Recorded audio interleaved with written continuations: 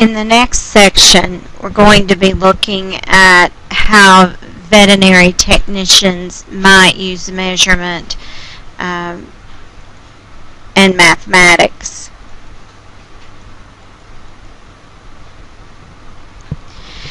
There is a household system of measuring that lacks standardization.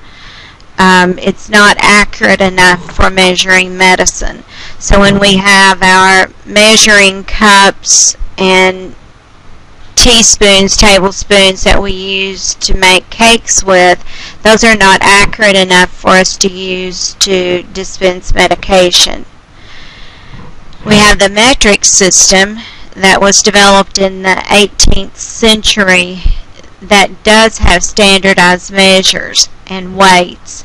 And most European countries use the metric system because it's based on factors of 10. And so the prefixes denotes the increases or decreases of the basic unit of measure. So like the meter, the liter, and the gram, we can put prefixes in front of those to denote how many liters or grams that we are speaking of. The apothecary system is a system of liquid units of measure, and it's mainly used by pharmacists.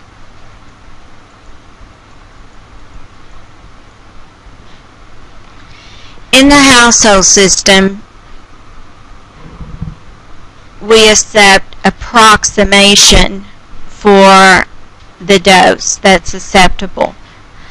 We use systems of weights and measures that are based on the pound, and the pound containing 16 fluid ounces. Again, the system lacks standardization, but is calibrated in units that most people are familiar with, such as the teaspoon and the cup. The drop, tablespoon, and teaspoon are the only household measures still used by pharmacists.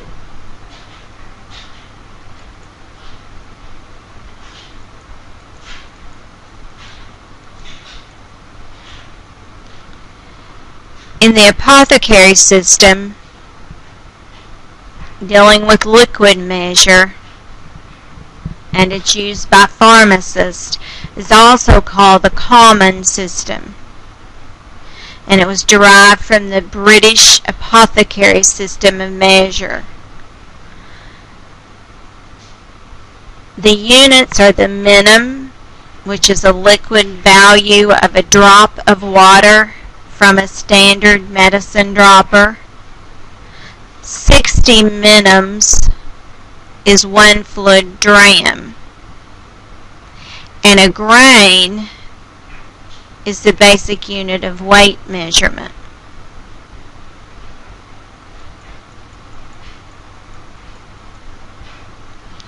In the metric system, again, it's based on factors of 10, and the base units are the meter for length, the liter for volume, and the gram for weight.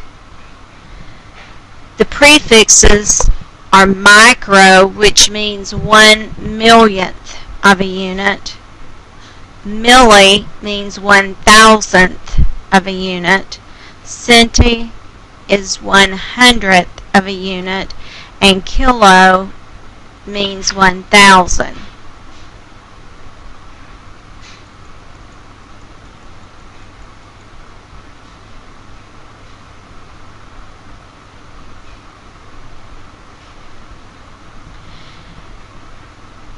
We're going to work on converting from one unit to another within the same system. So we will change metric to metric, we will change English to English. And so we're going to be using conversion factors, and I gave you a paper that might be helpful, and then there are several charts in the chapter that will be helpful as well. We're going to be converting from larger to smaller units, and when you do, you multiply, because if you have a large unit, you have to have more small units to make it equal. So it's a multiplication. And if you're taking a small to a large, you would have fewer units, therefore you divide.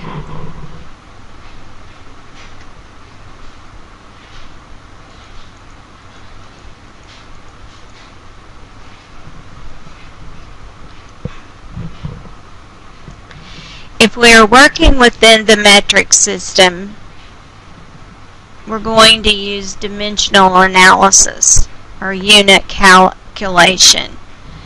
So you must know the metric equivalents called the conversion factors.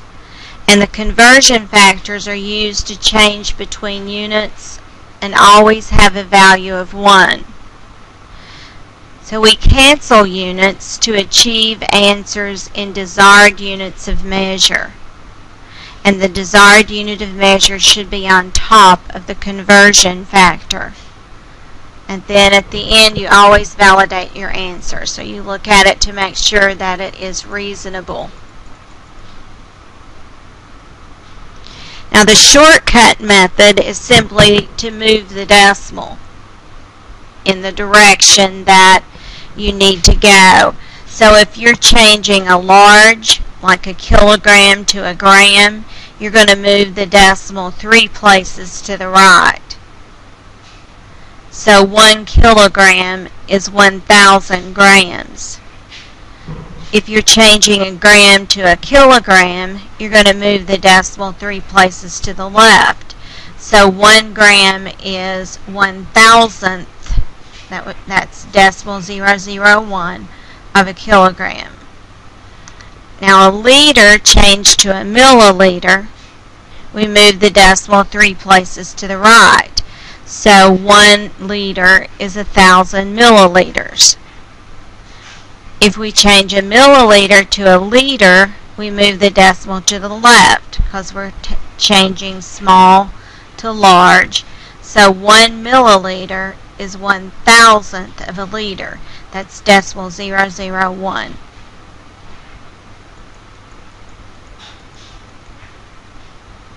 So remember, when converting from large units to small, the quantity gets larger, so you multiply. When converting from small to large, the quantity gets smaller, so you divide.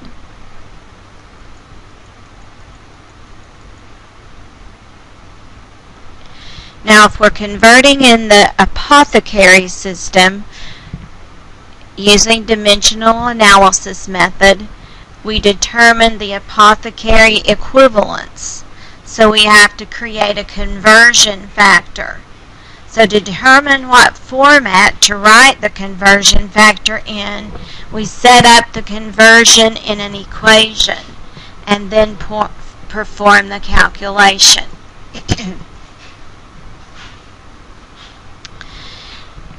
When we're converting within the household system, we determine the household equivalence. We create a common conversion factor. We determine what format to write the conversion factor in, and then we set up the conversions in an equation. We perform the calculation, and then we make sure the correct answer is determined by proving the work.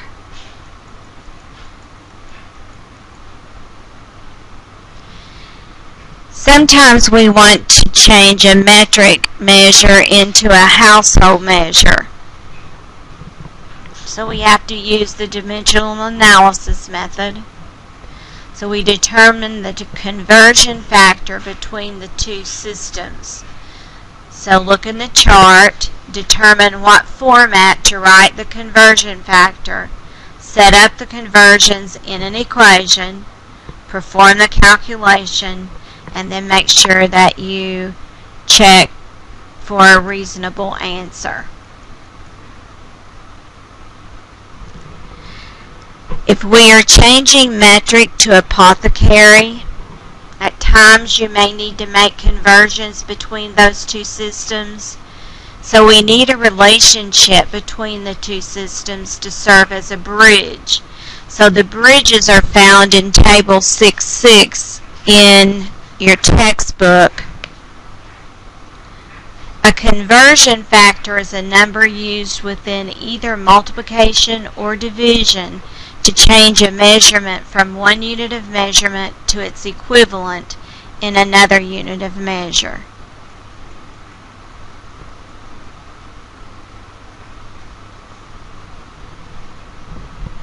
In Fahrenheit system, water freezes at 32 degrees and boils at 212 degrees.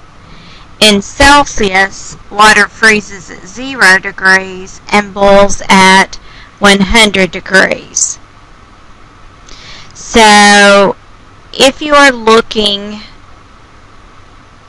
to change Fahrenheit to Celsius or Celsius to Fahrenheit, we have formulas that you can use to make that substitution.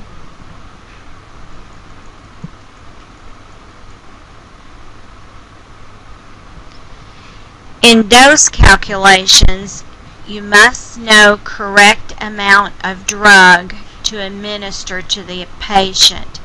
It must be in the same system of measurement, and the weight has to be changed into metric. So if you know the weight in pounds, you will divide it by 2.2 to get kilograms.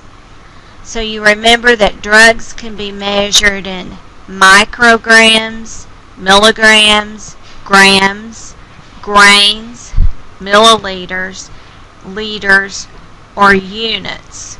Units are used when giving doses, insulin doses. Remember that drugs can be dispensed either by tablets, milliliters or liters, which are liquid, or capsules.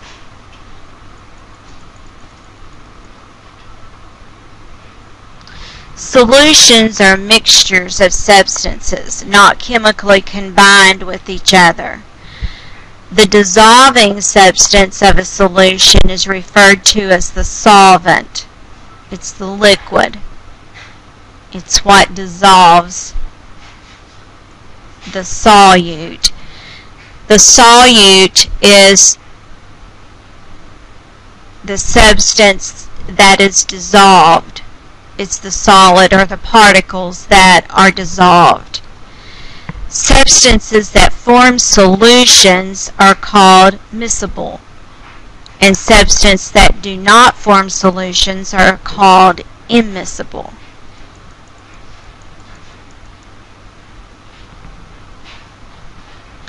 When we work with solutions, we're concerned about the concentration.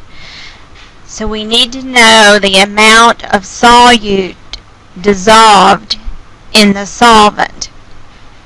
So concentrations may be expressed as parts, weight per volume, volume per volume, or weight per weight. So usually it's reported out as percents or a percent solution. So remember that a percent is the parts per total times 100.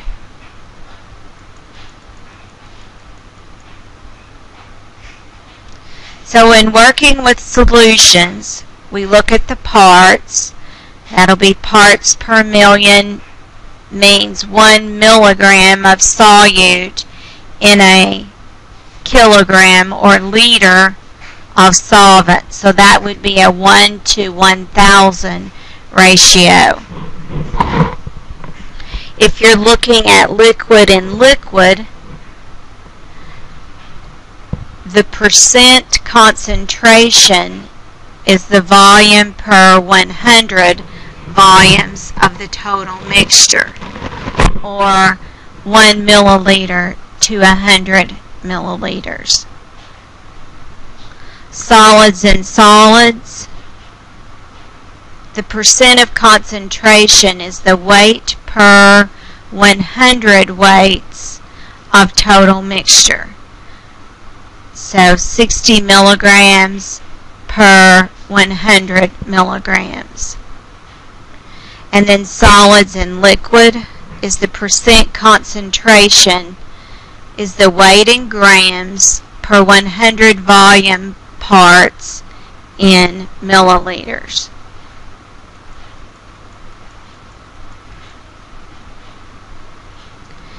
Pure drugs are substances that are 100% pure. Stock solution is a relatively concentrated solution from which more dilute solutions are made.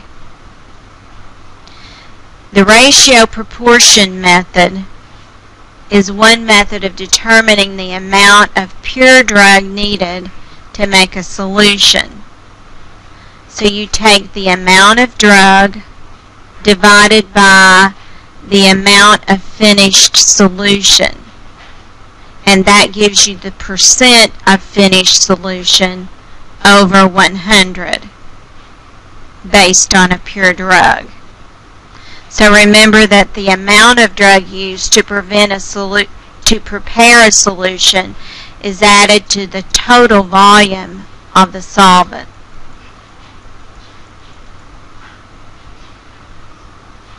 So another way to determine volume, V sub S is the volume of the beginning, or the stock solution. C sub S is the concentration of the beginning, or stock solution. And V sub D is the volume of the final solution, and C sub D is the concentration of the final solution. So we can set up an equation saying the volume of the stock times the concentration of the stock is equal to the volume of the final times the concentration of the final.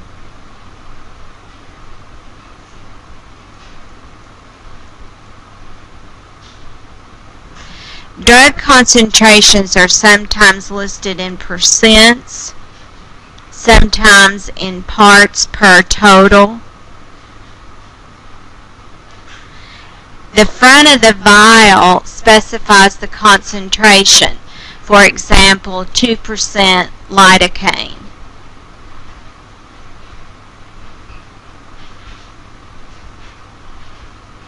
We use X grams over 100 milliliters to determine the dose.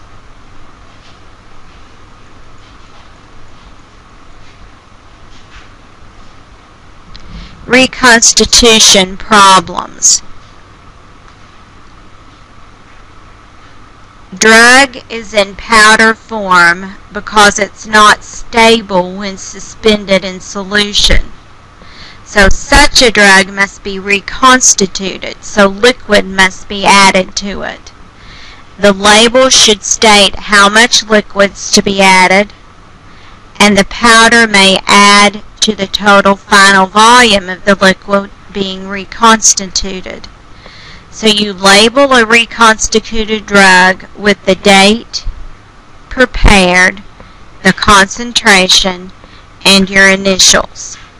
Again, you label a reconstituted drug with the date prepared, the concentration, and your initials.